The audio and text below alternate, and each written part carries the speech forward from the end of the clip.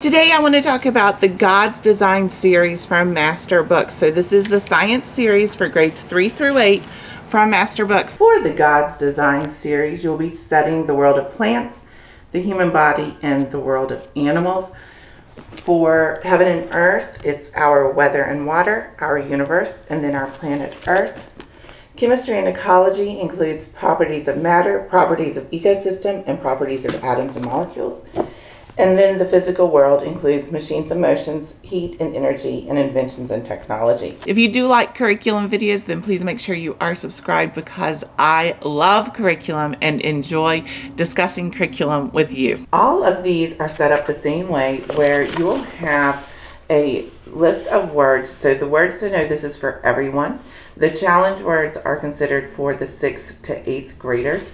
Then you have a little bit to read. You can see that the words are in bold print. Then you have what did we learn, and taking it further.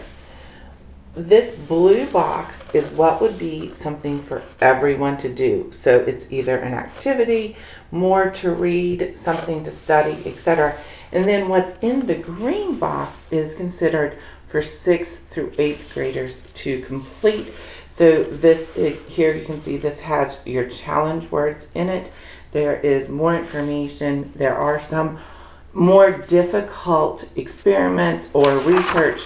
Then sometimes you have these special features. So these are included. It's about important scientists or what's going on in the world at the time. Just some additional information. We love these fun facts, which are included throughout the different books. That sometimes there are 2 different activities to have in the blue box, and then the green box has additional information again. So as you work through these books, you can see that they are in full color. We then have the glossary at the end of each unit, and then we'll start on the human body, and again set up the same way as the world of plants. Also, just to quickly look at heaven and earth so that you can view it a little bit, you can see that we have the same format. So words to know, challenge words. Here's our blue box, and then here is our green box for this one. This, where it says complete the Storm Word Scramble worksheet, that can be found in the teacher's guide that they offer, that includes your daily schedule, what to read, when to give tests, etc.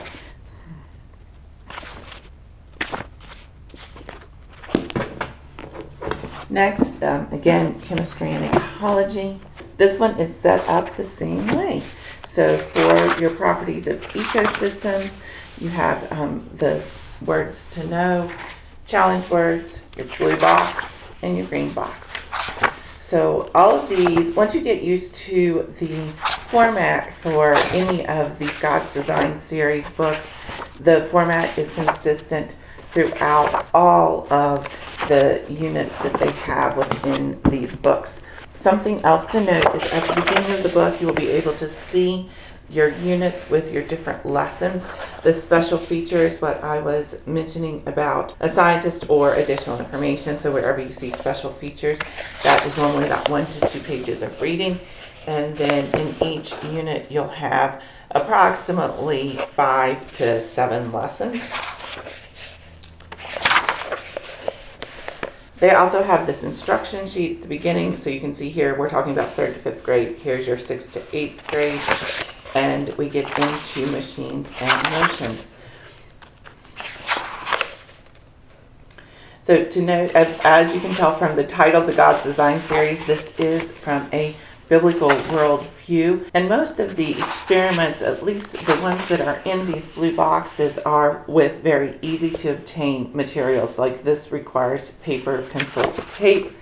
You can see this one is a toy car, a long piece of wood, cardboard, stopwatch, marker, tape, and meter stick.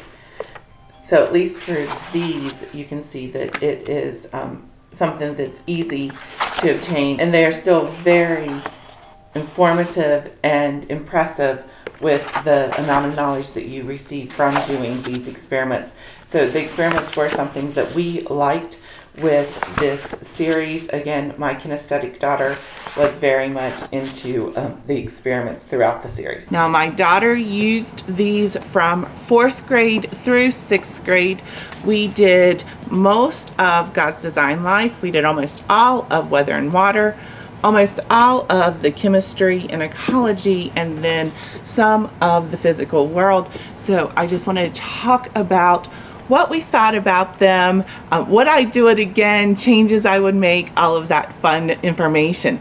So first of all, we did start in 4th grade with the God's Design for Life. It would have been 100% appropriate for her to use it in the 3rd grade, but we started it in the 4th grade. I really wish that we probably would have started it in the 3rd grade, but that's okay. We really like this. She loves the way these are set up. When we look at these, I think that this is probably the best one for the younger children. This is something that 3rd, 4th graders can grasp pretty easily, the way it's set up.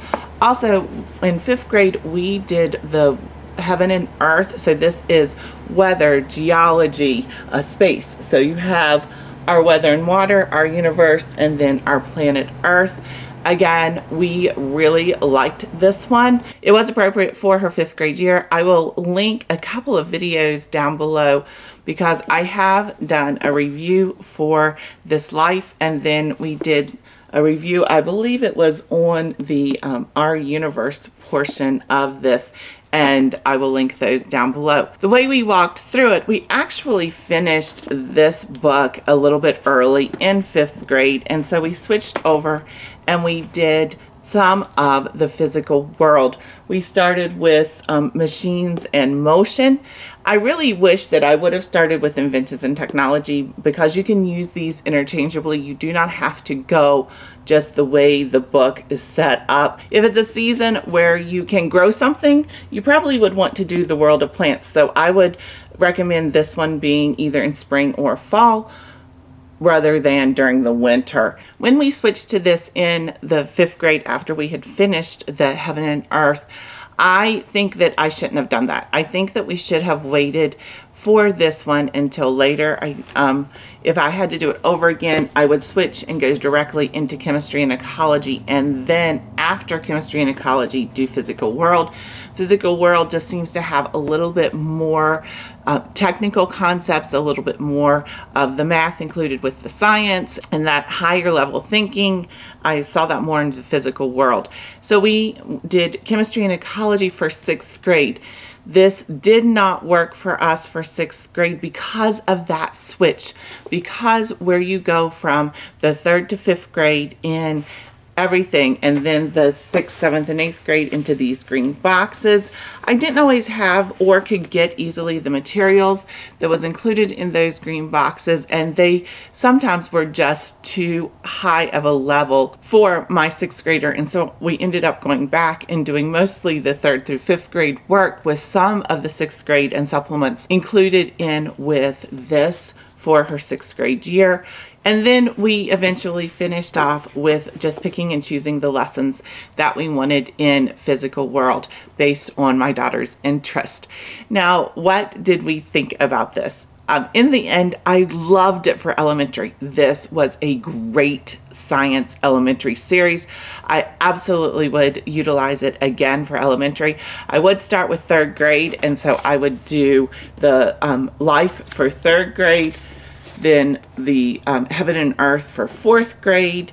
I would do chemistry and ecology for 5th grade, and then I might try physical world for 6th grade. But if my child was very interested in physics and in what is included in physical world, then I would probably mix these two up for the 5th and 6th grade year. We may not quite do so much chemistry and a little bit more physics, but my daughter is much more interested in chemistry. So we went through this book with all of the details, and it was a lot of fun because she does like chemistry. Other things that we loved about this was how much information was included in these short lessons. It did not take a lot of time to read the lessons, and there was quite a bit of information included in it. The questions were very thought-provoking and enabled us to go down some rabbit trails, and I was very thankful for that. Now, there are tests and quizzes as well as worksheets that go along with this. We did not utilize most of the worksheets. They are very similar to what the questions are in the back of the book. I did utilize the tests and quizzes, and we did some of the worksheets, but just not all of them. Now, what we didn't really like about this series, we didn't find out until my daughter reached 6th grade. When she reached 6th grade and we switched to doing these green boxes as well as everything else, that just really didn't work for us. What was in the green boxes was either a little bit too old for her, or it just didn't provide enough information, and the authors had a great expectation for you to be able to do quite a bit more on your own versus what is actually included in the book. In recap, elementary, we loved the God's Design series, but for middle school, it just wasn't something that worked well for us.